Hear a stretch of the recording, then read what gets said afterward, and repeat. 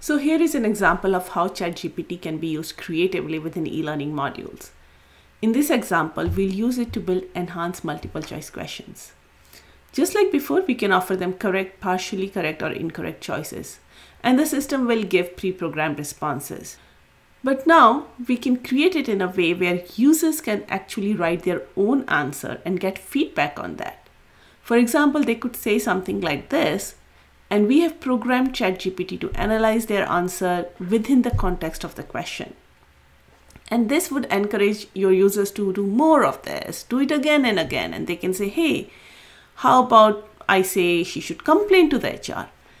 And although this option is already provided as a pre-programmed option, I think we will find that more people would be interested in testing out their own thoughts and say, let me see what the module says about this or what the module says about that. And definitely people will try crazy stuff there, like, well, she should punch him, right? And I think why not? We should allow them to try these kind of things as long as our responses are built in correctly through the correct prompt engineering so that AI can respond the way we want it to respond. And remember, it will respond differently every time because this is generative AI.